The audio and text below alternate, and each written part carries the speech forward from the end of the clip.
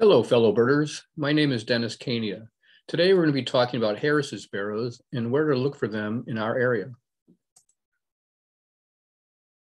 On the DuPage Birding Club education channel, we'll be discussing all things bird-related. And as I mentioned, today we'll be talking about where to look for Harris's sparrow in our region. Let's start off with some data that's been collected at Fermilab, and you can see that our Harris's sparrow records all come from the month of October and the first half of November. And so you can see also by looking at these, each one of these colors of the rainbow will represent one of our survey periods. And our Harris's records are becoming much more sparse in the more recent survey periods. I also wanted to show you the data that we've collected on white-crowned sparrows because that can be somewhat significant.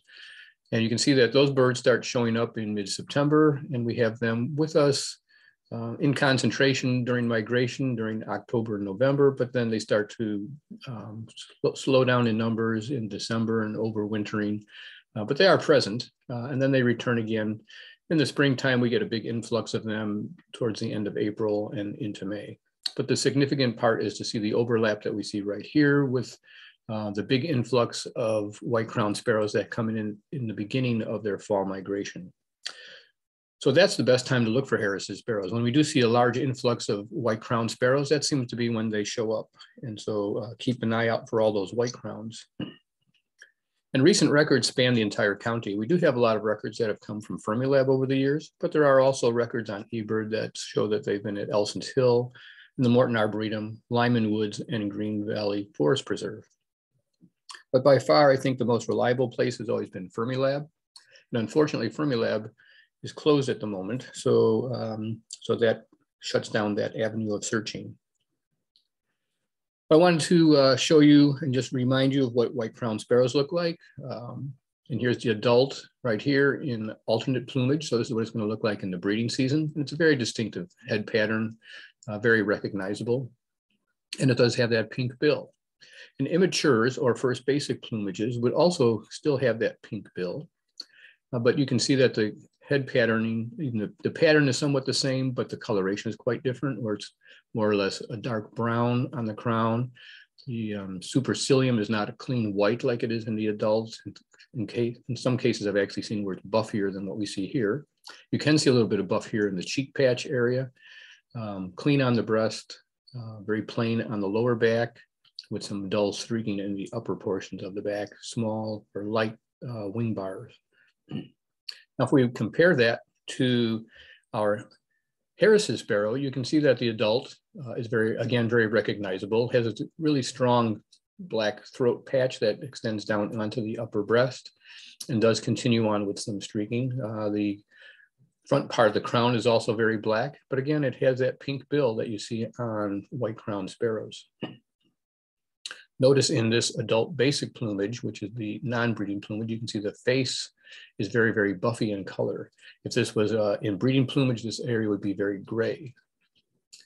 So now let's look at the immature or first basic plumage, and you can see again, it has the very, very buffy face, just like the adult in non-breeding plumage. It has the pink bill, just like the adult.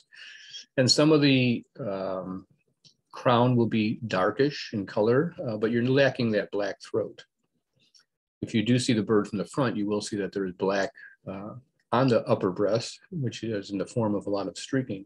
But I want you to concentrate for a second on what the bird looks like from behind. And it's very, very much like a immature white-crowned sparrow. You can see that the lower back is very, very plain. It's dull streaking on the upper back, and you have very light-colored wing bars, not very strong in pattern. So very, very similar, again, to pink bill. So a lot of features that carry over between white-crowned sparrow and Harris's sparrow in those immature plumages. But again, a very, very buffy face. It's all buff, not just a little bit of buff in the supercilium or a little bit in the ear coverage here. This is an entire buff face. And it will have streaking on the breast, which would be absolutely lacking in our basic plumaged white-crowned sparrow. So a great place to look for Harris's sparrows are your local community garden plots, and those are not birded very regularly, but I find that those are a great place to look for sparrows in the fall migration, especially those that have not been maintained very well, and a lot of weeds come up. And the weeds you're looking for would be this foxtail grass. That's something that's extremely attractive to our sparrows as they're migrating. It's a real magnet.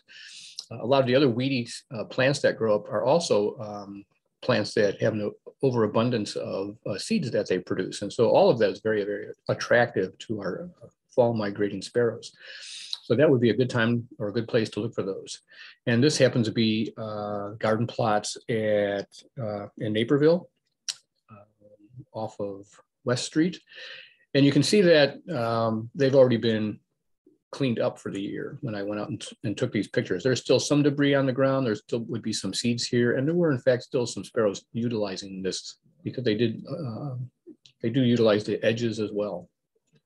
But if you can get to garden plots before they get all cleaned up at the end of the year, and you see vegetation like this still around, that's the best time to get in there and look for some of these fall sparrows. So the key takeaways from all of this is that the best time to look for Harris's sparrows is in the fall. And it's when we do see a large influx of white-crowned sparrows. So when those white-crowned sparrows just start showing up in good numbers, that's the best time to be checking around for Harris's sparrow. And Harris's sparrow in first basic plumage could be easily overlooked. So remember to look carefully, make sure that you see some, check the breast out for some streaking, and make sure that all the other features are there. You want to see the pink bill, you want to see the very buff facial pattern. Weedy garden plots at the end of the growing season can be a great place to look for many of our sparrows. So not only Harris's sparrows, but a lot of our other migrating sparrows. So thanks for taking the time to view this video. Hopefully we've given you some bird food for thought.